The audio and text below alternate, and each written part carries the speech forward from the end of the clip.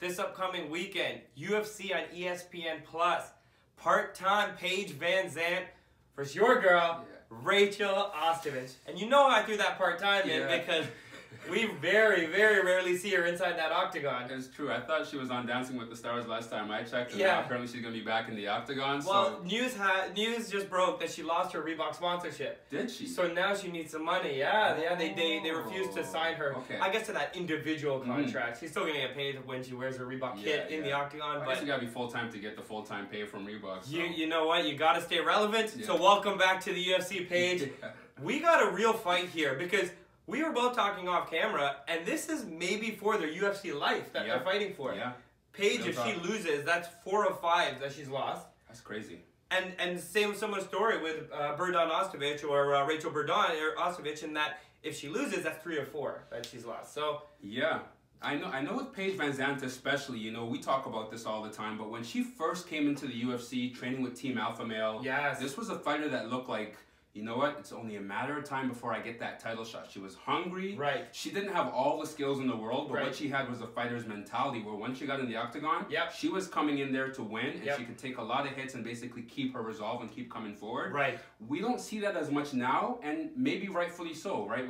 With Paige VanZant, she's become more of a star now, more of a personality. And so when you have those opportunities that come with being that, maybe you take advantage of those and you don't focus on the fighting as much.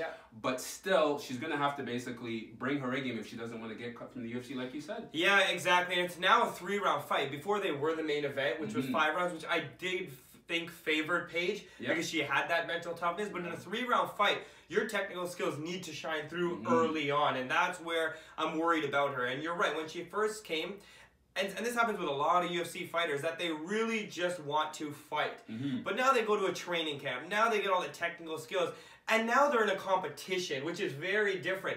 And she's not performing well in these competitions. She needs to go back to fighting fights. Because her last fight against Jessica Rose Clark, I mean, that was a fight that was tailor-made for her to come in and win, and she did not perform and show up. So she couldn't do it. I'm actually excited about this fight stylistically because I think both fighters do have that potential.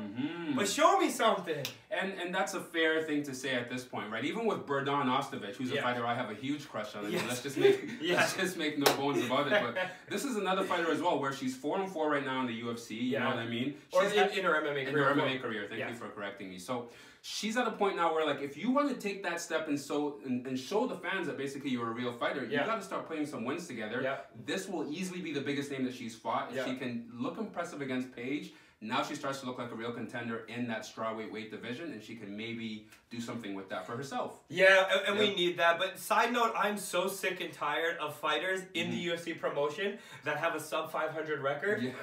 I don't want to see anybody in the UFC with that. I know that Artem Lobov maybe had that at one point. Mark Hunt potentially had that at one point. So if Berdon has that after Saturday night, I'm sorry, you got to be cut. She's not getting cut. You gotta be cut.